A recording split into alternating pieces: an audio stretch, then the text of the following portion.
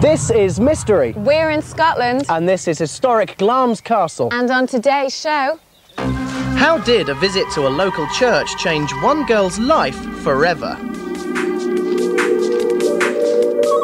And we tried to discover who was making weird telephone calls in the middle of the night. Hello? Hello, is anyone there?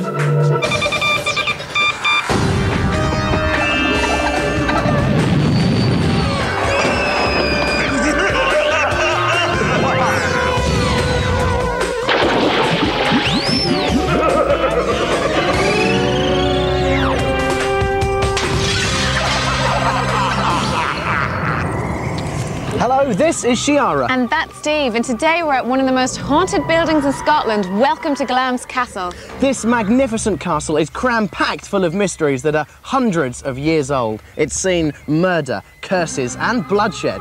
And although we don't know exactly when the castle was built, we do know that the earliest records started as far back as the 14th century. That's an amazing 700 years old. That's just a bit older than you, Chiara. Thanks, Steve. Anyway, I'm really glad we came here for a visit. Just look at this wonderful building, those gorgeous turrets and the wonderful landscape. It's fantastic. Steve? Wow, this is really interesting stuff. Steve, this is where you are. Sorry, Chiara, I couldn't put up with your rambling any longer. Anyway, it's time for our first mystery of the day. As exciting as this castle? Oh, yes, it is. And it's almost as old.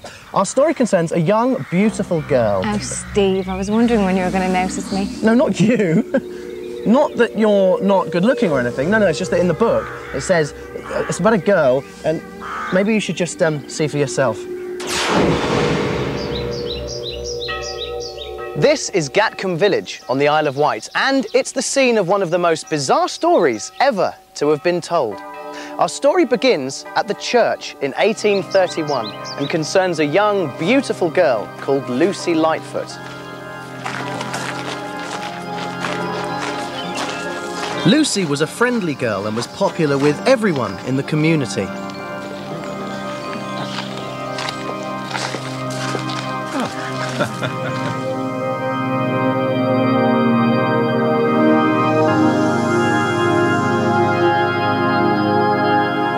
As the service was about to end, Lucy noticed something from the corner of her eye.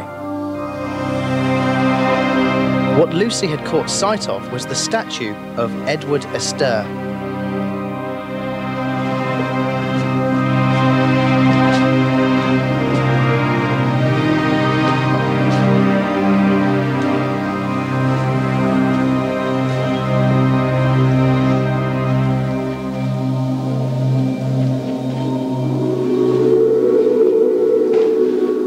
Are you all right, my dear? Everyone else has left. Yes, sorry, Vicar. I'm quite well, thank you. Tell me, who is this gentleman? Oh, that's Edward Astor. He was a nobleman from around these parts, but sadly he died whilst on the Crusades of the 12th century. That the words which we have heard this day with our outward ears may through their grace be there inwards within our hearts, and then we bring forth in us the fruit of the... Over the next few months, it became clear that Lucy had become obsessed with the figure of Edward Astor. She loved to tell him her news and would read stories of his adventures. In short, she had fallen in love with him. One day, Lucy had arrived at the church as usual. She tethered her horse to the gate and went inside. Almost as soon as she had entered, a violent storm appeared out of nowhere and the rain began pelting down. When the storm subsided, a local farmer noticed Lucy's horse and went into the church to see if she was all right.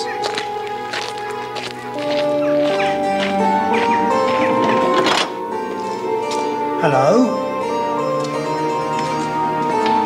Hello? Lucy, are you all right?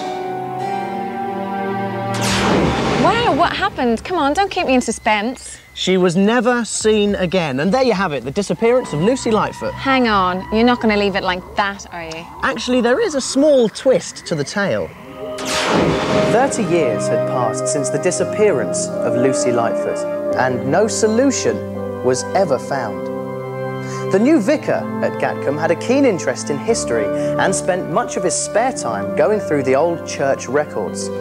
One evening, he was looking at the records about the Crusades led by Edward Esteur 500 years ago, when a name caught his eye, and he made a startling discovery. Oh, my word.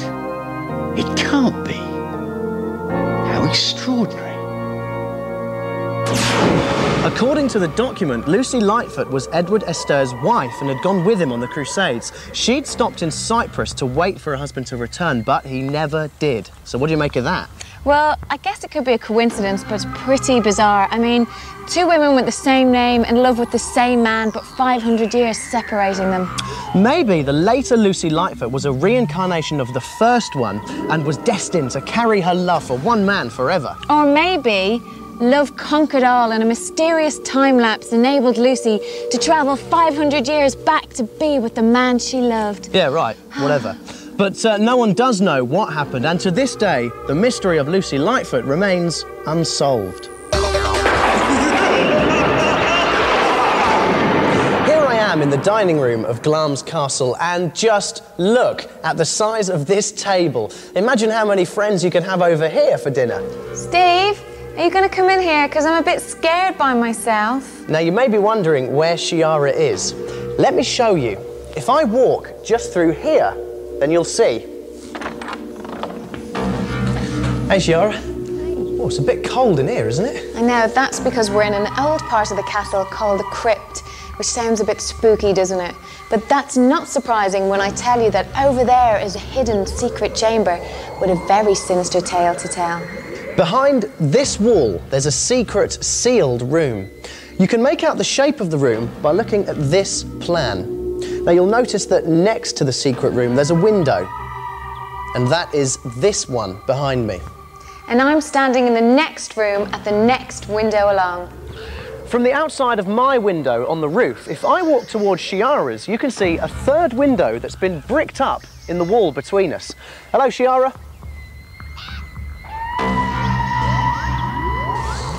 And not only that, but just here behind this chair, you can make out the outline of where the doorway would have been deep inside the vault.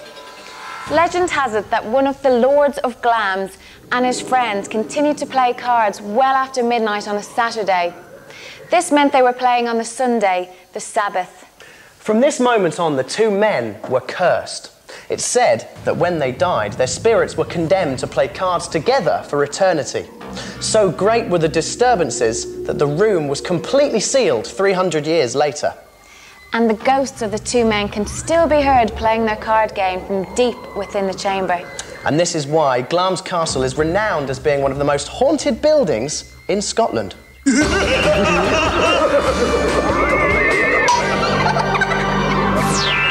Hi, my name's Sarah and I live in Stenning in West Sussex. For a while now, I have been interested in the mystery of the Chanctonbury Ring, so I've come up here to investigate it for myself.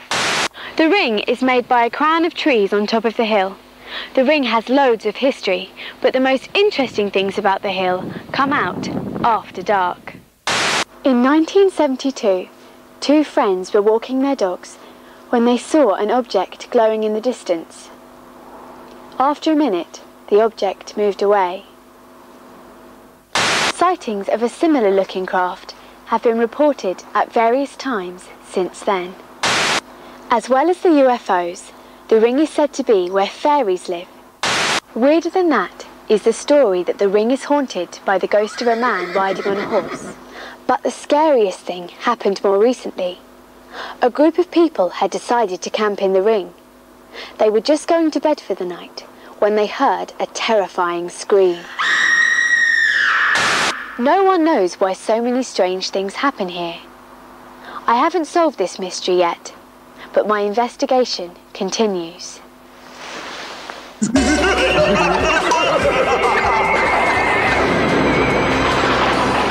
Well, I don't know about you, but I wouldn't camp up there. No way, that place gives me the creeps. Well, sometimes mysterious things can happen in places where you least expect them. What sort of mysterious things? Well, our next mystery involves lots of unexplained phone calls and took place in a town not far from here in Scotland.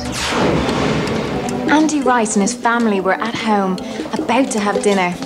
Come on, Andy. Dinner's on the table. Okay, Carol. I've just been reading the paper. Come on, Dad. We're all waiting for you. This looks nice. Just as the family tucked into their meal, the telephone started to ring. Wait a minute. I'll get it. Hello? 2943? Hello? Is anyone there? Later that same night, Duncan Larch was safely tucked up in bed when suddenly...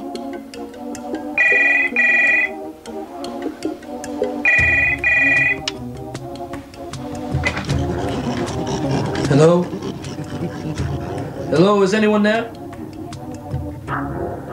The next morning, Gary and Tina Simpson were having breakfast when they were interrupted by the telephone ringing. Hello? Oh, hi, Andy. Weird telephone calls. No, I haven't had one. What sort of noises? A few minutes later, the telephone rang again, and Tina answered it. It was Duncan, ringing to tell them about his strange call. You've heard noises too? Okay, Duncan, let us know if it keeps happening. Bye. Again, Gary and Tina attempted to have their breakfast. Can't believe someone phoned Duncan at 2 o'clock in the morning. I wonder who it could have been. There's our phone. I'll get it this time.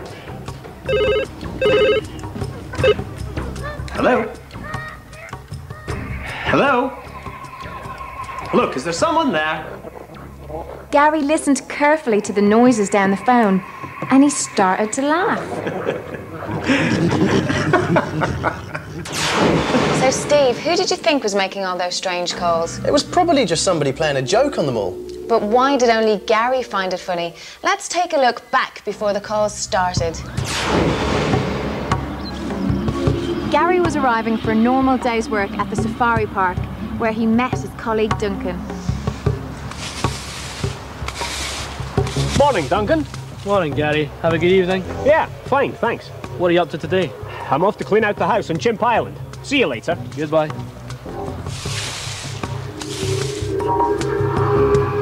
Hi, Andy. You all right? Yes, thanks. I'll be on the island if you need to get hold of me. Okay. See you later. Okay. Gary boarded his boat and made his way to the chimps on the island, where he was going to clean out their house. As usual, they were already out and about and pleased to see him.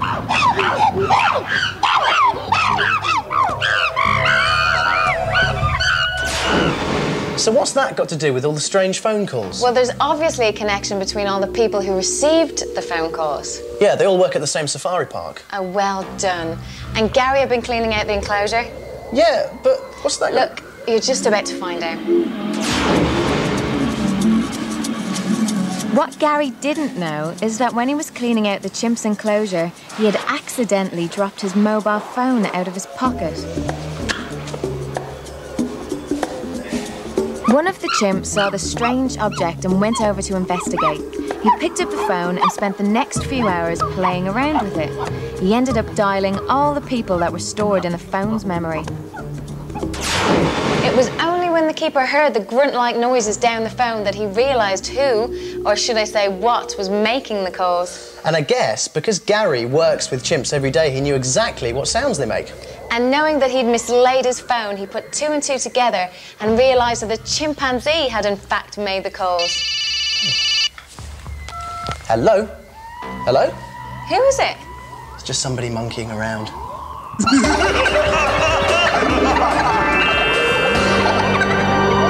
Well, that's it for this episode of Mystery. And that's it from Glam's Castle. I wonder where we'll be next time. You'll have to watch to find out. Shall I? Don't answer it. See you next time. Bye. On our next show, find out what incredible coincidence happened to this man. And we investigate the legend of King Arthur. Did he really exist?